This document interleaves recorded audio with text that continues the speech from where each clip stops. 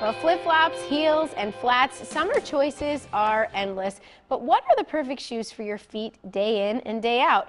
Well, none of them, according to the Cleveland Clinic podiatrist, Dr. Joy Roland.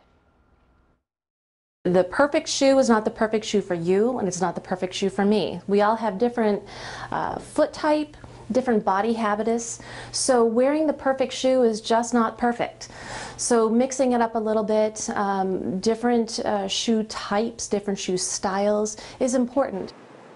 There's a time and place for every shoe, but Dr. Roland says some shoes should be worn less frequently than others.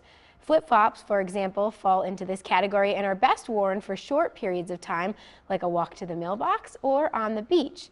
Ballet flats sure are popular, but not the best option for long-term wear, like a day of shopping or sightseeing. And wearing flat, non-supportive shoes regularly may lead to knee, hip, and back pain. The arch tends to fall, which then causes the legs to rotate inward. Okay, once that knee starts to go in, then your hips start to go. So it actually takes your posture and changes your posture. Slipping on heels every day may be problematic too. Wearing the same heel height can cause the back of your leg and Achilles tendon to get tight. So Dr. Roland says a higher heel is okay on occasion, but it's best to mix your heel heights, and overall, a good rule of thumb is to steer clear of shoes you can twist or fold in half. The best shoes to mix into your rotation are firm, supportive, and have a little bit of an arch. And there you have it, some great tips.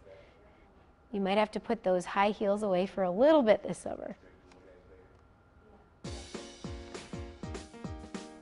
Still ahead on Bridge Street, need a plan for the 4th of July? The Chiefs and the city of Syracuse have got you covered. We'll give you the details up next.